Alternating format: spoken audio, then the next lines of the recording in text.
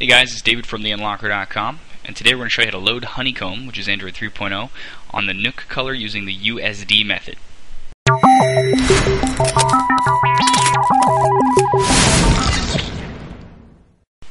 Okay, before we begin, you must have done our how to root the Nook color auto neuter method. If you haven't, you can click on that link there to be taken to that. Finish that procedure and then you can come back to this one. Right now this method that's used for loading Honeycomb safely involves turning an SD card into a bootable drive, loading the Honeycomb image onto it, and then putting it in your Nook color and having that boot off of the SD card. Now, the cool thing about that is that it doesn't actually touch the operating system on the Nook. If you take out the SD card, you boot back into normal mode, so it's very risk-proof, I guess, because the Nook color automatically boots off of the SD card first, and then it boots off of its regular thing. So that's kind of nice. For this, you will need a 4 gig micro SD card or larger because the Honeycomb image is about 3-point-something gigs as it stands right now. You'll also need an external SD card reader, but if you have done our how to root the Nook color procedure, you already have that SD card reader because you needed it for that as well.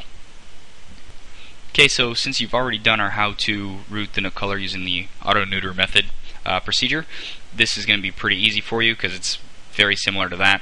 You need to download the Honeycomb image for Nook color first though, so click on this link here. It's going to take you to the developer's actual post that he did, so it's deeper blue, and here's his changelog, etc.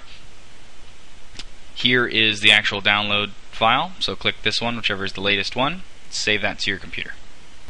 Okay, so once that downloads, we're going to find that .zip file, and we're going to right click it and extract it. And wait for it to extract. Okay, once it's done extracting, it should have its own little folder, and inside should be a .img file. Okay, so we're going to take that 4 gig card. It has to be 4 gig or larger, remember?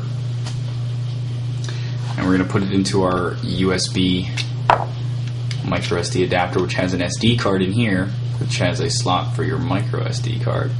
And then it goes into here. And now we can use it as a jump drive.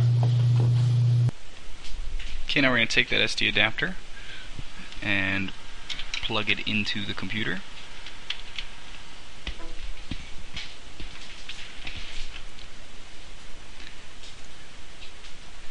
Okay, and then we're going to open WinImage, which is the program we used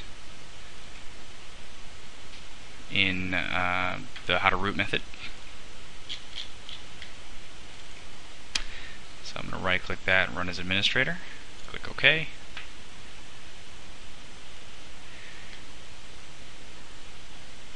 Okay, then we're going to select disk, restore virtual hard disk image on physical drive. Select our SD card reader. Click OK.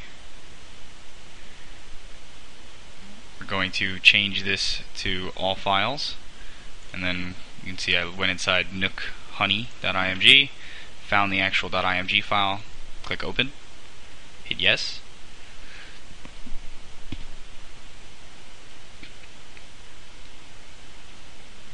And close that and wait for it to finish flashing.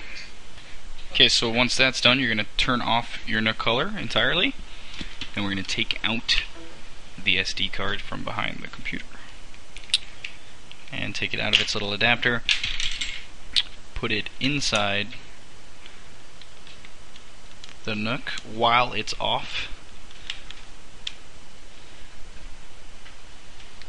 and then you're going to plug the Nook in real quick to your computer via USB, which will cause it to turn itself on.